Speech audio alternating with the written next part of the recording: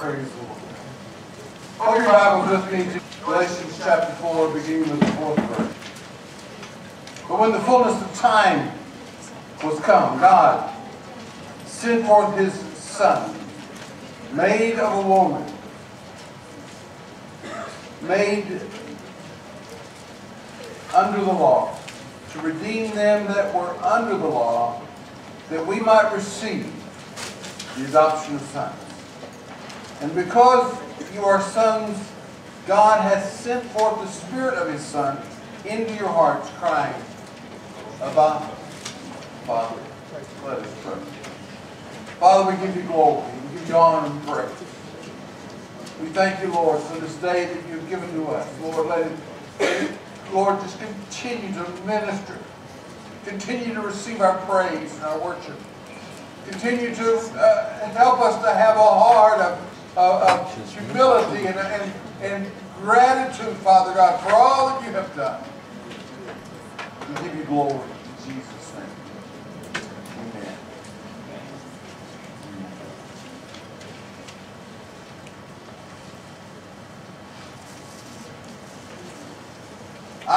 As I read the scripture, I began to think about the fact that it says, in the fullness of time. Begin to think about the fact that it seemed like everything was the wrong time. Have you ever had a feeling that this is just the wrong time, I'm in the wrong place, I'm doing the wrong thing, you know? And that's what it seems like when you begin to study the story of Christ's birth and the beginning of Jesus going to Bethlehem. You begin to think, wow, could anything be more messed up? You know, and so I began to list the things that were wrong with this story. It says, our scripture verse says, in the fullness of time. And yet, it was the wrong time for a man. All the people in Israel were really servants of Caesar Augustus. I don't know what it was. Caesar wanted to fight another war, and so he decided he would collect taxes. But this was not a good time for people in Israel for Jesus to come. I mean, you would have thought that there would be an opportunity for them to be free, and then when Jesus come, they would be free to worship Him. It was just a bad time, if you please. Caesar wanted money, and we're not sure why he wanted money, but it says that he decreed that all the world should be taxed, and so the people of Israel, because of their heritage, because of where they were born, they were to go to the place of their founding fathers. In other words, if you were of the tribe of Judah, you would go to Judah, to the Judah area of Judah. If you were the tribe of Benjamin, you go to that area. If you were the tribe of Issachar, you go to that one, and so forth and so forth. And so they had to go because there was the record of who they were. It's kind of like having a passport. You know, you have to go where you. When you're registering, you have to go back to where your passport says you're from to get registered. Well, that's the same way with this time in Israel. And so we see that it was the wrong time for the people of Israel to go be taxed. It was the wrong time financially. I don't know when you pay taxes or how often you pay taxes, but I'm here to tell you that tax time is not a fun time. My wife's birthday is April the 15th, and that is tax day in America. And so usually her father and I myself are very busy adding up how many taxes we have to pay. And so sometimes, hopefully not me, but sometimes her father would forget that it was my wife's birthday because it was tax time. And tax time is not good because you don't have all the extra money. You're trying to get money together to pay taxes, and then come on top of that, you have your wife's birthday, and April 12th is our anniversary, and so there's not a lot of money left on tax day.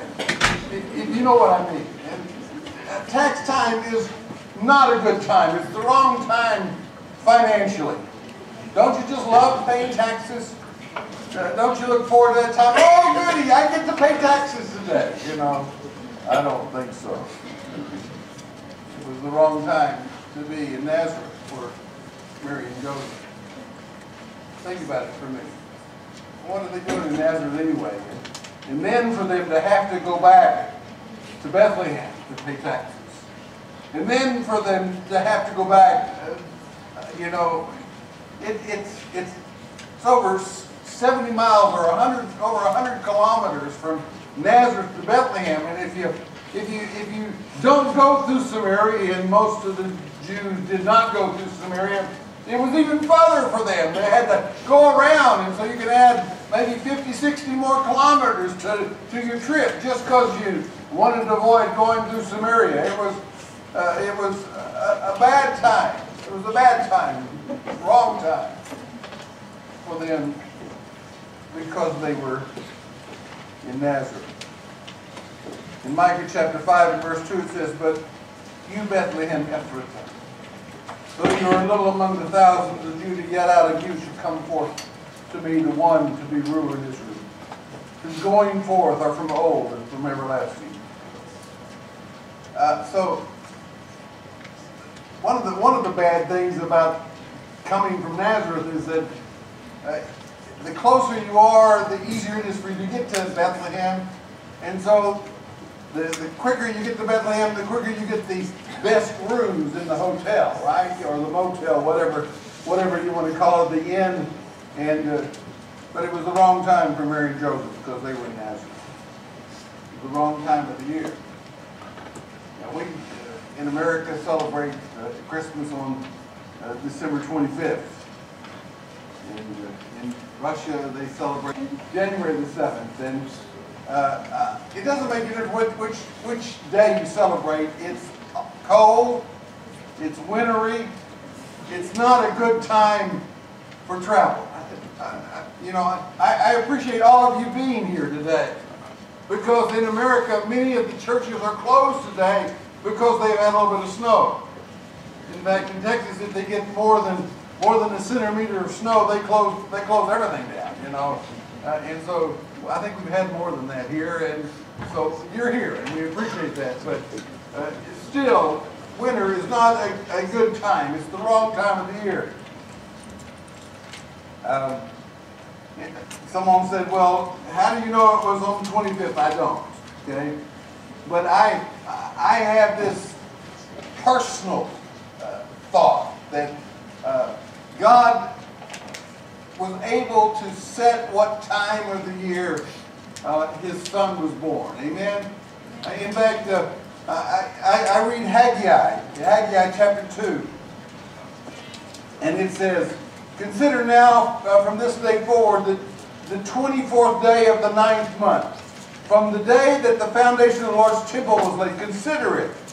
Is the seed still in the barn? Or as yet the vine, the fig tree, the pomegranate, and the olive tree have not yet yielded fruit. But from this day I will bless you." And because it says from the 24th, that we think of Jesus being born at midnight of the 24th.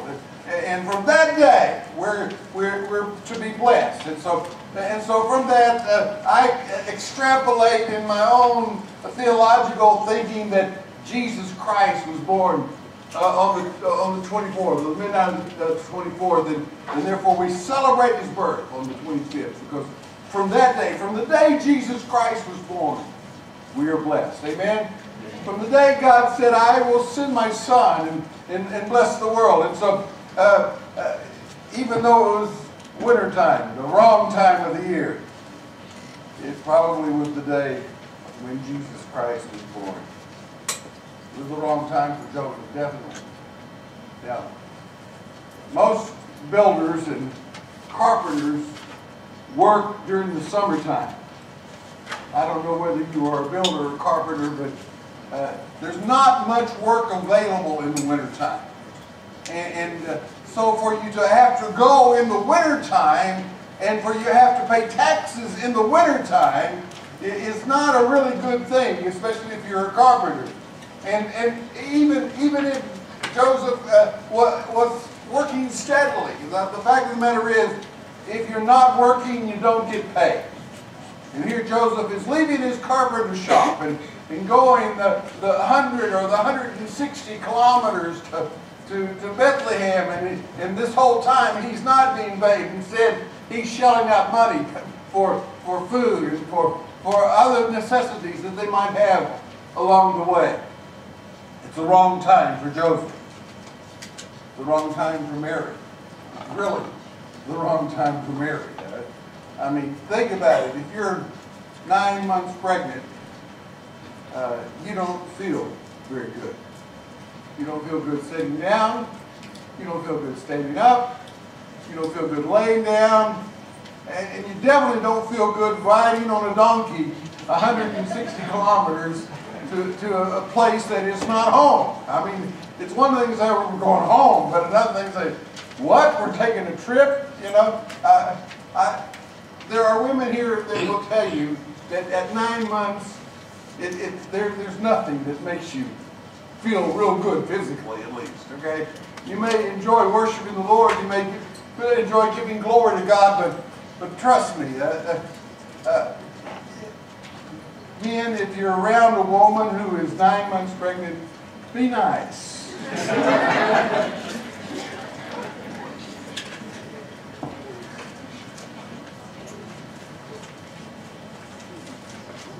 Can you imagine, pregnant? You're Mary packing for a trip.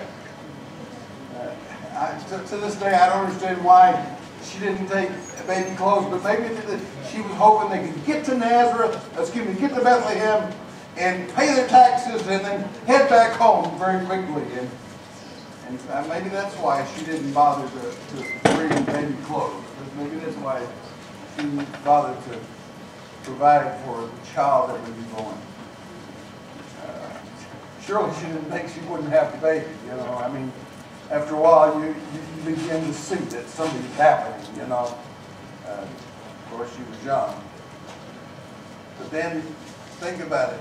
Not only is she pregnant, but there is no place in the room, in the inn, for her to sleep, to lay down. There's no room, there's no bed, there's no hot and cold running water, there's no heat, there's not much light, unless you can call a candle or two light. It was the wrong time there. It was the wrong time to be in a stable. Think about it for a minute. If it's in the wintertime, the innkeeper is not going to drive his animals out of the stable, out into the cold. He's going to keep them there. He doesn't want them to be affected by the cold, and so he keeps them there in the stable. So first of all, you're not the only occupant of the stable, and second of all, you have a choice. You can keep the door closed and enjoy the smell, or you can open the door for fresh air and enjoy the being freezing to death. Okay, so it's not a good time to be in a stable. It's the wrong time. It's the wrong time for the innkeeper. Think about it. A lot of people make the innkeeper the bad guy because he didn't have room for them, but it's bad for him because the next time. These are paying customers. These are people that want to stay in his inn. And the next time they think, I'm going to go to bed. No, I'm not going to go there because there's no room in the inn there. I'm going to find a place. And so he's going to miss out on customers that normally would come to his place. He would provide him money. So it's really the wrong time for the innkeeper too, because he's losing paying customers. John 1:10 says this, He was in the world. John 1:10, chapter 1, verses 10 and 12.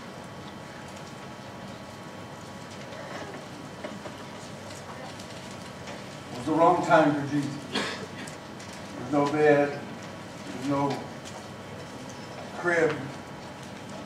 In the sense we call crib, there was a manger, but I've always thought about the word manger.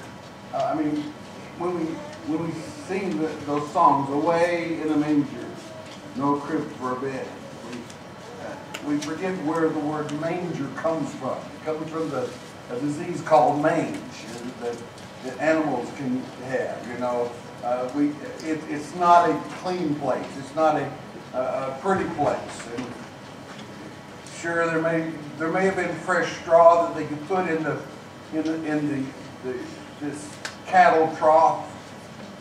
But even if they made that into a bed, Jesus didn't have any clothes.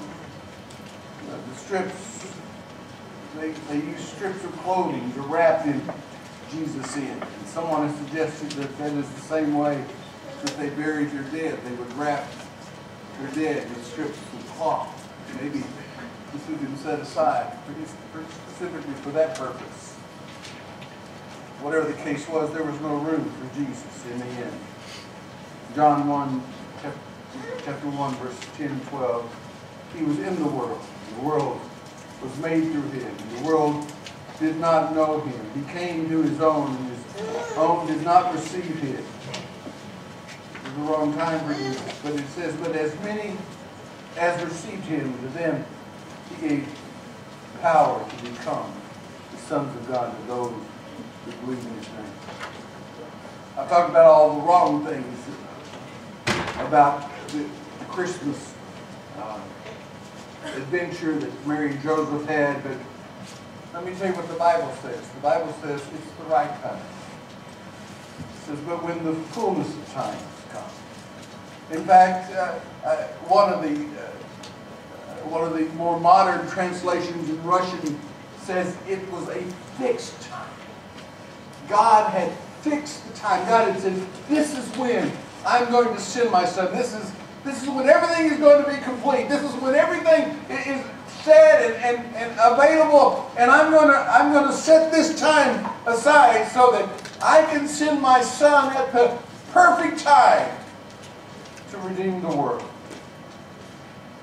That's what Galatians chapter 4, verse 5 says, to redeem them that were under the law.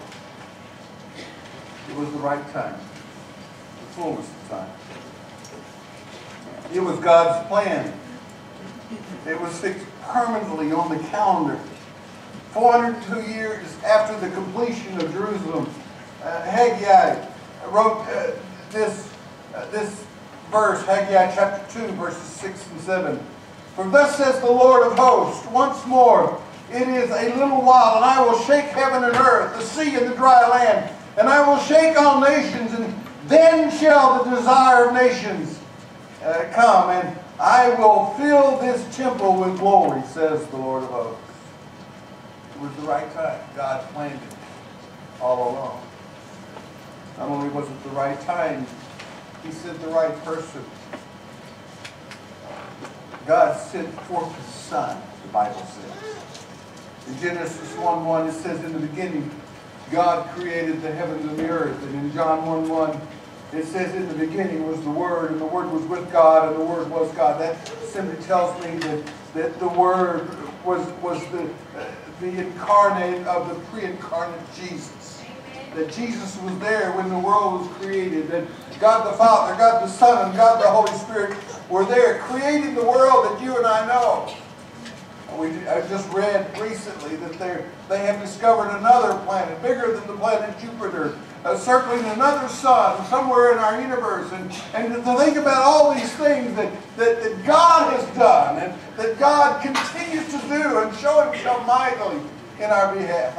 I just recently came across some pictures of snowflakes. And you know, we see the snow and we think nothing of it. You know, sometimes it's bothered, sometimes it's pretty. But they began to magnify these pictures of snowflakes. And maybe I'll have to put them on the internet if I can find them again. Because each one was perfect. Each one was different. Not one snowflake is the same. It just amazes me. They all have 6 sides, and yet they're all different. It's just like you and I. We all have two eyes and a nose and a mouth, and yet we're all different. But God created us all different because that's the kind of God we serve. The God that understands that you are the right person for this day and for this hour. You are the right person that God has chosen to raise up. You are the right person. God has sent into the world to preach the good news of Jesus Christ. For those that have never heard, you are the right person. Amen. Amen. Each one of you are different. Each one of you have a different personality. Each one of you, I worry about people that try to categorize people, because it's like trying to categorize the snowflakes. We lump them all in one thing, but they're all different. Jesus was the right person for God to send for. Philippians chapter 2, verse 6. It says, Jesus, being in the form of God, thought it not robbery to be equal with God. Jesus Christ came. He was equal with God. He was of the same essence of God. He was part of the Trinity. He was one with God. And yet he was willing to come and take your sins and my sins on the cross of Calvary. Thought it not robbery to be equal with God. Made himself no reputation, that he might take your sins and my sins. Hebrews 1 verse 2 says this: God has in these last days spoken to us by his Son, whom he has appointed heir of all things, through whom he made the worlds. Yes, God sent the right person. He sent his only begotten Son. Not only did he send the right person, he came in the right manner. Isaiah 7:14 says, therefore the Lord himself will give you a son. Behold, the virgin will conceive and bear a son, and shall call his name Emmanuel. Isaiah 9:6 says, for unto us a child is born, unto us a son is given, and the government will be upon his shoulder, and his name will be called Wonderful, Counselor, Mighty God, Everlasting Father, Prince of Peace. Of the increase of his government and peace there shall be no end. Amen. Yes, God sent Jesus in the right manner, because if he had sent an angel, we wouldn't have received it, because he would not have been affected with all the problems and all the difficulties that you and I face. But he was faced with the same financial needs. He was faced with the same tiredness and the same rejection that you and I experienced. And yet, because of all this, he was able to take upon himself your sins and my sins, because he faced all these as a perfect human being. He could have very easily, when Jesus was tempted by the enemy, he could have very easily said, I'll take the easy way out. To get all these kingdoms, I'll just bow down and worship Satan, and I can have all these kingdoms. But Jesus refused, because he understood there was a greater goal. There was a greater plan, a greater purpose for his life. It says in Isaiah, unto us a child is born. It speaks of the humanity of Jesus, that he was born to this young girl. And then it says, unto us a son is given. That speaks of his deity, because of who his father is. Think about it. The Bible says the sins of the fathers are visited upon the children of the third and fourth generation. But Jesus, so everyone who is born of a father receives the same nature as his father. So if you're born of a human being, you receive the same sin nature that your father had and your father received. And the Bible says we are all born under sin. We're all born, as if you please, slaves to sin. The Bible says there's none righteous. There's not one righteous. I can appreciate that, and many times I say to myself, he was a good man, or she's a good person. But without God, there's none good. The Bible says there's none good. No, not one. But Jesus Christ, because he was not born of a human man, because his father was God Almighty, he received the nature that was not subject to sin, that was not subject to Satan. When Adam and Eve choose to obey Satan and eat of the tree, they became, because the Bible says, whom you obey, his servant you become. Because they chose to obey Satan, they became Satan's servant, and everyone else that is born in the human race becomes a servant of the same person that their father Adam became a servant to. But Jesus Christ came that you and I might be born again, not of earthly seed, but of heavenly seed, that we might receive him as Lord and Master of our life, that our nature can be changed, that we would no longer serve sin, but we would die out to self and serve God and make him Lord and Master of our life. Jesus came in the right manner, and he came for the right reason. That was to redeem us, to buy us back from sin. That was Ephesians chapter 1, verses 5 through 7 says that we have, having been predestinated, that God predestined us to the adoption as sons of Jesus Christ to himself, according to the good pleasure of his will, to the praise and the glory of his grace, by which he made us accepted in the blood. In him we have redemption through the blood, the forgiveness of sins, according to the riches of his grace. We read in Galatians chapter 4 and verse 5 that because of what Jesus Christ did, because he was sent, because he came, we have received the adoption of sons. The adoption of sons. The neat thing about being adopted, okay? In the U.S., if you are adopted in the U.S., you cannot be disowned. If you adopt a child, you cannot disown the child. The child is your child from then on. Now, the other thing is, if you are born a son and your father chooses, he can disown you, okay? But not if you're adopted. And this is a picture of God, that he has adopted us. And because he has adopted us, he has received us. He will not disown us. He will accept us. And we are his children. We are, and it goes on to say that not only were we adopted, but we were made heirs. Galatians 4:5, that we were made heirs of God.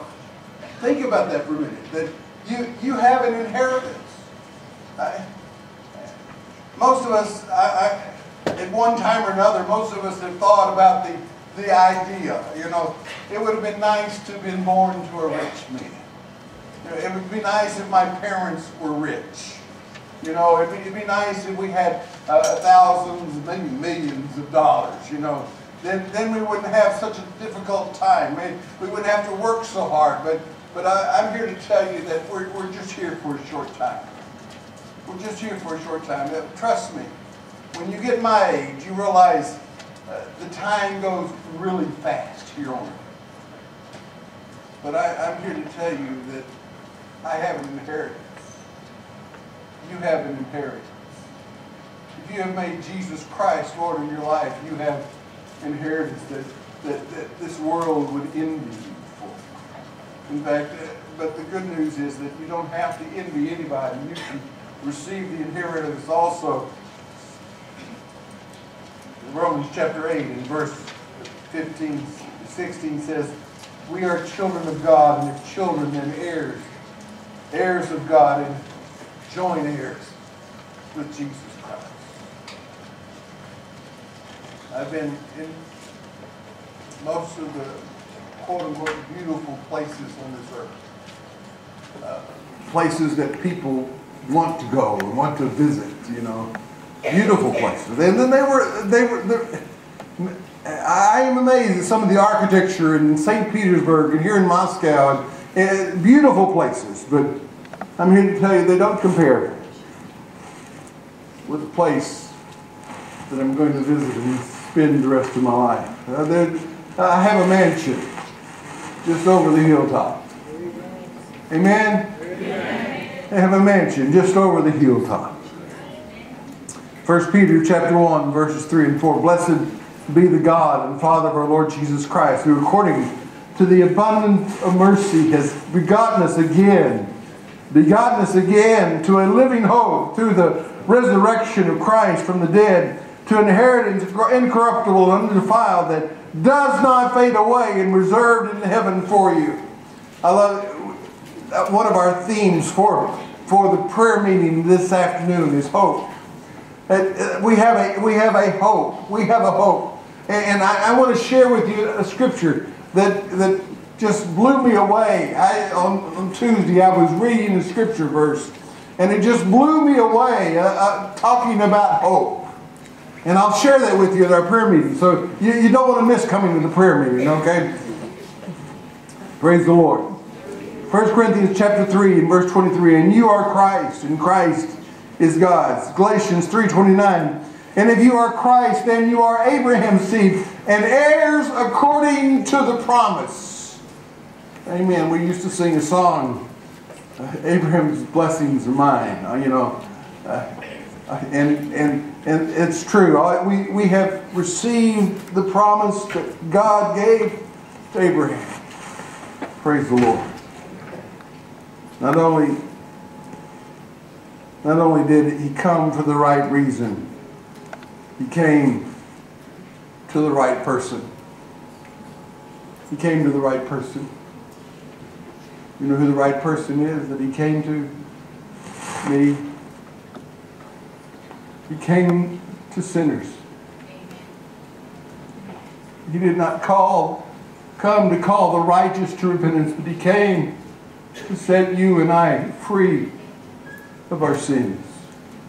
He came he came to the right person. I needed him. I needed him bad, and he came and met me at my point of need. He came and ministered to me at the very point of my life when I was so discouraged, and he came to the right person. 1 Timothy 1:15 says, this is a faithful saying and worthy of all acceptance, that Christ Jesus came in the world to save sinners, of whom I am chief. Can't you kind of agree with Paul there? That if there's anybody that needed saving, it was me. If there's anybody that you felt needed Jesus, it was me. Romans 5:8, but God commends his love toward us in that while we were yet sinners, Christ died for us.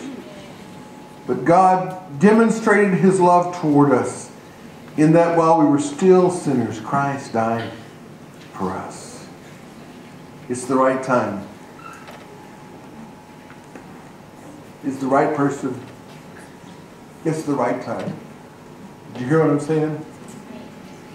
In the fullness of time, Jesus Christ came, that in this service, in this minute, in this hour that God has brought you into this place, it's the right time. If you've never made Jesus Christ Lord of your life, it's time for you to turn your life over to Jesus. You are here because God is speaking to you today and saying, come to me, all you that are weak and heavy laden. Come to me, those of you that are carrying burdens you can't carry any longer. Come to me and I will give you rest.